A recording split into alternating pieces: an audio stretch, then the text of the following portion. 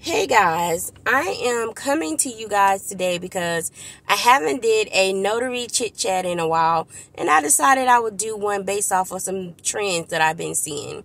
Out of the last 10 signings, 4 of the signings, the paperwork for the signings, had everywhere that the signers needed to sign and the notary places filled out. Like they put check marks, and then they even wrote notary complete this, and notary, this is what we need from you. And this brought to my attention, are notaries causing signing services to lose money and work? Because of course, if the signing services lose money and they lose work, then that trickles down to the notaries losing work and losing money as well.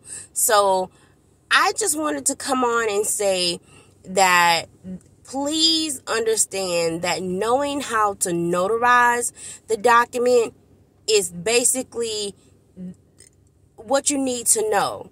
If you don't know how to notarize, get you a mentor, get you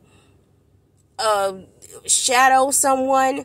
You can also get your notary primer. Get your notary primer for your state. The notary primer will list everything that needs to be in that notarial statement, everything that needs to be filled out and how it's supposed to be filled out in order for it to be correct. Because the way that I look at it, I've been in this business for almost 3 years, and I'm starting to see more and more where the signing services are starting to be more hands-on. I think I did a video about this probably about 6 months ago, where I was starting to see the signing services be more hands-on with us, the notaries, because we aren't following their instructions. Following their instructions and making sure you do the signing the way that they need it and want it to be correct is the way that you're going to become preferred.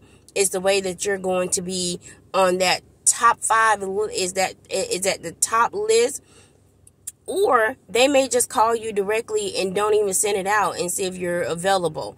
So knowing how to notarize is the best thing in this business. It's okay to know what the document means, but knowing where to notarize, how to notarize, where the signer needs to sign, where the signer needs to initial. Yes, we do not always have those times where you're going to get the documents beforehand and you're going to be able to, let me prep my documents, and you can put your little stickies here and stickies there.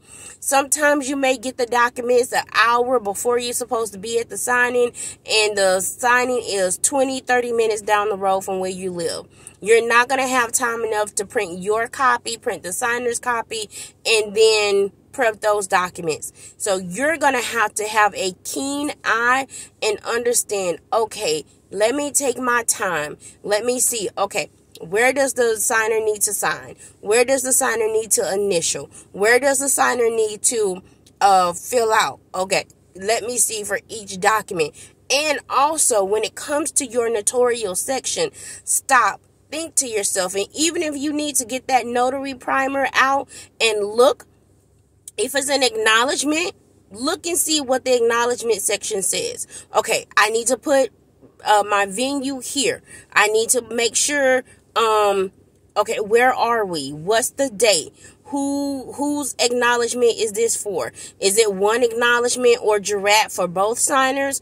Or is there one jurat, or is there one notary section for each signer? Okay, I know that means I'm going to have 2 stamps. I need to sign twice, and I need to fill out these notarial sections twice.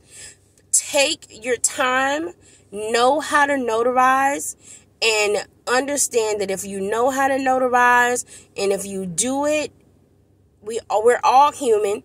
We all make mistakes. I made mistakes before, but you need to minimize your mistakes. We all do, in order to continue to get business from the signing services, title companies, because I tell you my opinion, if this continues, the signing services are going to start to be are going to start to be and continue to be hands-on in every type of way that they need to ensure that they can keep getting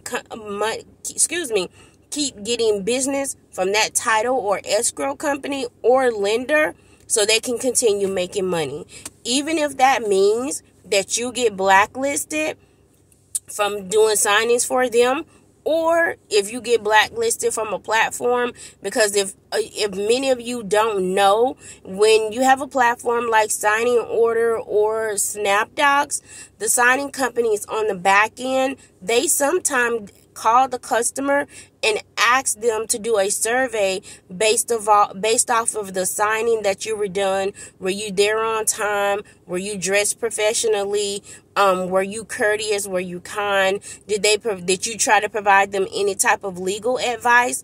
And they can put a review on the back end that we can't see, but other signing services can see. So if you continue to make mistakes and don't fix those mistakes and then continue to make other mistakes, I can almost guarantee you that you're going to be blacklisted, or you're going to have a negative review, and you're not going to be able to get work from signing companies or title companies or escrow companies. I just wanted to come and give you guys this little chit chat today. Let me know down in the comments if you guys have saw this, or this has been happening in your area too. I love reading your comments. Till next time, happy stamping and signing.